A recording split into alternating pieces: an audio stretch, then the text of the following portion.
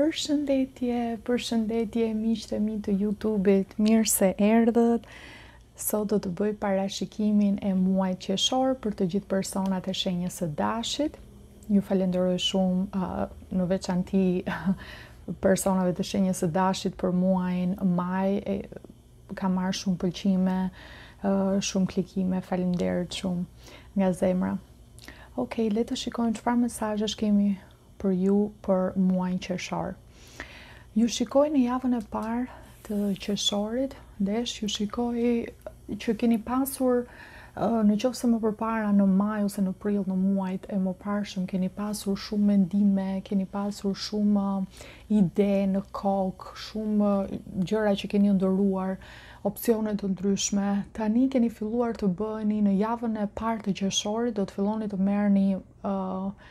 të merrni masa, të filloni të jeni më aktiv drejt realizimit të ëndrave dhe dëshirave tuaja. Pra në qoftë se keni qenë thjesht kanë qenë ëndra dhe mendime në muajt e mëparshëm, në javën e parë të qershorit do filloni të bëni gjërat konkrete, do filloni të bëni gjërat realitet, do filloni të merrni masa që këto gjëra që kanë qenë thjesht plane, tashmë të mos ngelen thjesht plane, po të jenë në fakt realitet, të fillojnë të shfaqen në jetën reale. Pra nuk e di, disa nga ju mund të kenë pasur opsione të ndryshme për punë, keni biseduar me dikë, por ndoshta nuk keni qenë të qartë, nuk i keni shprehur ndjenjat njëri tjetrit, ose nuk keni komunikuar me njëri tjetrin për ato që janë në lidhje, po kanë qenë mund të kenë qenë pak të distancuar, do flisnin, diçka e kësaj natyre. Pra, është një parashikim i përgjithshëm. Kështu që merrni ato mesazhe që vlen për ju, në qoftë se këto mesazhe nuk vlen për ju, ju a këshilloj shpesh dëgjoni dhe shenjën ascendente, sepse shenja ascendente është mënyra si na shikojnë njerëzit nga jashtë, pamja e parë që japim kur takohemi me dikë. Okej? Këtë shoh për ju në javën e parë. Ndërkohë që në javën e dytë, për disa nga ju jeni fokusuar shumë tek e kaluara, ju shoh të fokusuar tek e kaluara, ju shoh të fokusuar tek mendime negative të së shkuarës, ndoshta keni frikë që gjërat mund të përsëriten përsëri, nëse keni pasur momente të vështira në të shkuarën, trauma, probleme, ju shikoj shumë të fokusuar tek e kaluara, keni frikë mos përsëriten të njëjtat gjëra. Disa nga ju, pesa e kupave simbolizon edhe zënka, debate, ndarje. Nuk besoj të jenë ndarje të mirëfillta, sepse shikoj letra e më pasme është letra e diellit, që është letër shumë pozitive, por disa nga ju, për ato që janë në çift, do kenë zënka mosmarrveshje të vogla.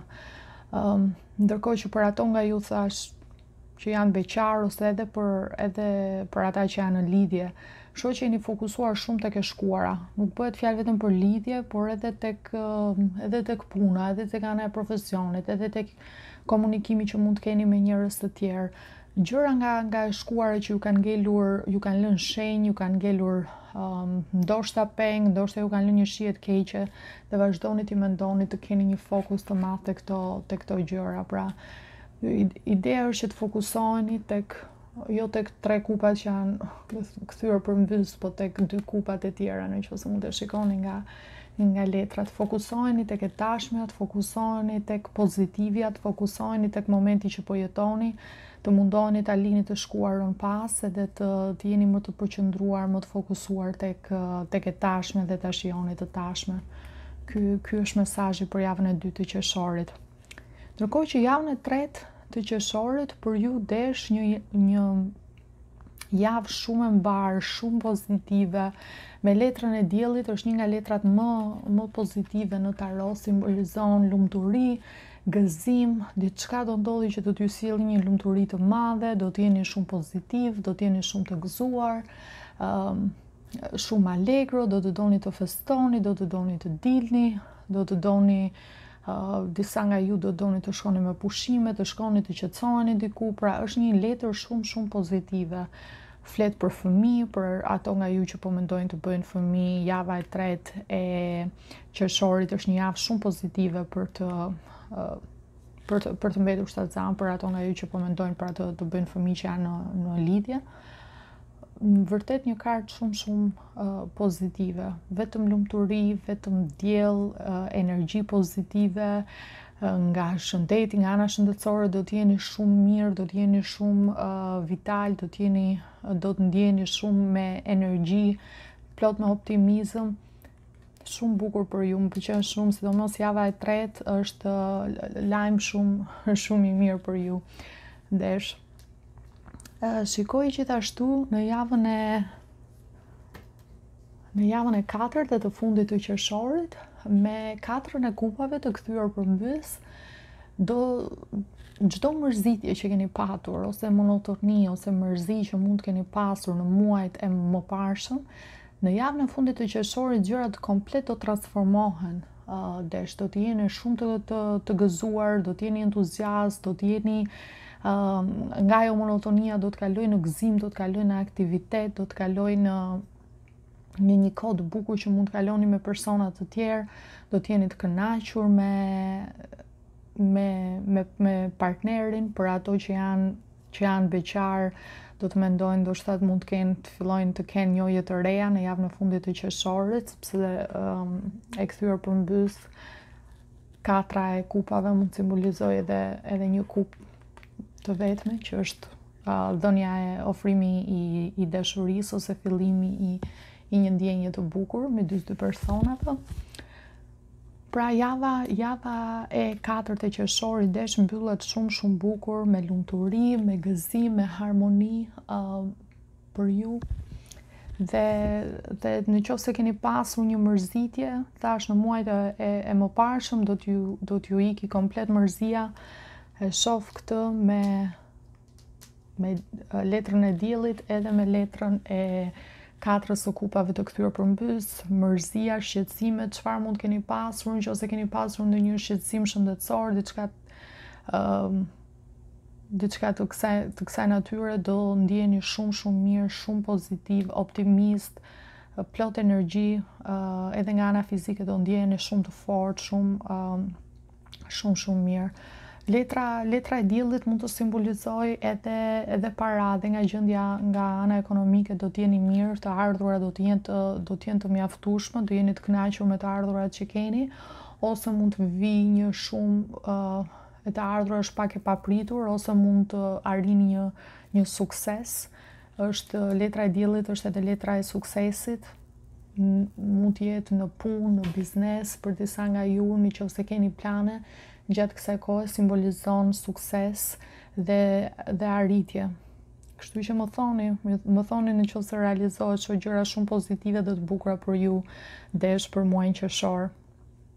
U kërkova angjujve dhe universit edhe për një letër si mesazh të përgjithshëm për të përmbledhur muajin qershor, për dashurinë, dhe kemi pikërisht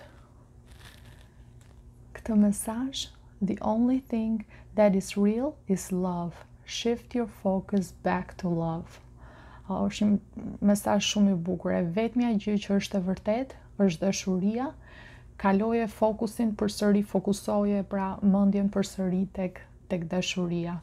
Pra për të gjithë ato persona, dhe lidh këtë me 5-ën e kupave. Për të gjithë ato persona që mund të kenë kaluar një situatë ndoshta pak të vështirë, ose kanë pasur probleme, trauma, shqetësime, zhgënjime në të kaluarën, duhet ta kthejnë prap fokusin tek gjërat pozitive. Dhe dashuria jo vetëm në kuptimin e një çifti, e dy partnerëve, por dashuri për gjithçka. Dashuri, siç mund ta shikoni, është planeti Tokë, një dorë prindin me dorën e fëmijës, pra natyrë kemi, pra fokusi është që të kemi dashuri për gjërat që kemi rreth rrotull vetes. Jo vetëm ndërmjet çiftit, por dashuria për fëmijët, dashuria edhe për natyrën, për kafshët që na rrethojnë, për pemët, bimët, çdo gjë që na rrethon. Pra nëse e shikojmë me dashuri, me lumturi çdo gjë, të jemi pra pozitiv, të kthejmë fokusin tek dashuria, jo tek këto kujtimet negative që mund të kemi pasur nga e kaluara. Ti lëm këto pas dhe të fokusohemi tek e tashmja, të fokusohemi te gjërat e mira që kemi, secili nga ne ka të mira dhe të këqija në jetë. Në rëndësi ka të fokusohemi tek gjërat e mira, tek gjërat pozitive, tek bekimet që kemi dhe jo tek negativja dhe tek gjërat negative që mund të kenë ndodhur, sidomos nëse ka ndodhur në të shkuarën, lini pas dhe fokusohuni tek e tashmja, sepse vetëm dashuria është e vërtetë, ajo ndjenja e fortë e dashurisë që kemi, kërshi gjithçkaje që na rrethon. Ajo është e vërtetë, ajo është çfarë vlen më shumë se sa gjërat materiale ose debate të vogla ose mosmarrveshje të vogla. Rregullohet me dashuri, me përzemërsi, me dashamirësi, rregullohet çdo gjë. Dhe gjithashtu deshu kërkova edhe për një mesazh nga orakulli i shërimit si kryefjalë përmbledhëse edhe për muajin qershor. Dhe kemi pikërisht këtë intentions, që do të thot qëllime që i vëm vetes, si qëllime për të realizuar në të ardhmen tonë ose edhe në përditshmëri. Për shembull, mund të çohemi në mëngjes edhe t'i vëmë qëllim vetes që sot nuk do debatoj me njeri, sot do ja kaloj mirë, sot do mundohem të them vetëm fjalë të mira me të gjithë edhe të shikoj çfarë rezultati më jep, ose sot do ulem dhe do lexoj një libër, ose sot do dal do bëj një shëtitje vetëm, do qetësohem, ose sot do gjej kohë për veten time, sikur nuk e di, sot do kujdesem për veten time, do shkoj, do blej diçka që më pëlqen ose që e kam dashur prej kohësh. Gjëra të vogla të kësaj natyre, edhe qëllime të përditshme, nuk është e thënë të jenë vetëm qëllime madhore, por gjëra të vogla sikur në jetën e përditshme për të na mbajtur të fokusuar, siç e shikoni. Vajza është mbi kalin Pegasus dhe po fluturojnë drejt një qëllimi të caktuar, drejt një destinacioni të caktuar. Dhe është një mënyrë e mirë, sidomos për ato nga ju që edhe besojnë tek Zoti, tek universi, tek ëngjëjt. Është një mënyrë e mirë për të komunikuar një mesazh, çfarë doni nga vetja juaj, nga kërkesat për veten.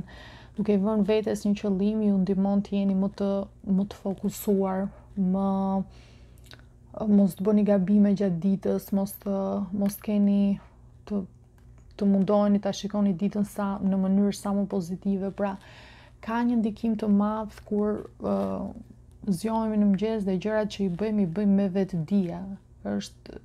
Duhet jemi të vetdijshëm për veprimet, për gjërat që bëjmë, për vendimet që marrim.